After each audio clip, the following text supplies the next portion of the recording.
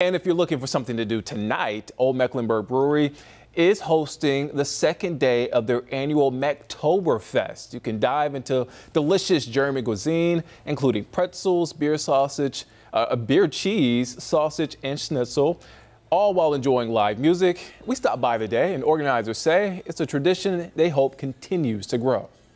It's just a great way to get out, to enjoy the city that you're in, to be around a whole bunch of people and have a great time on the weekends. We do this every year, so it's a really big thing that people look forward to. And then especially this year, it's our first time doing it here in Loso and also in Ballantyne.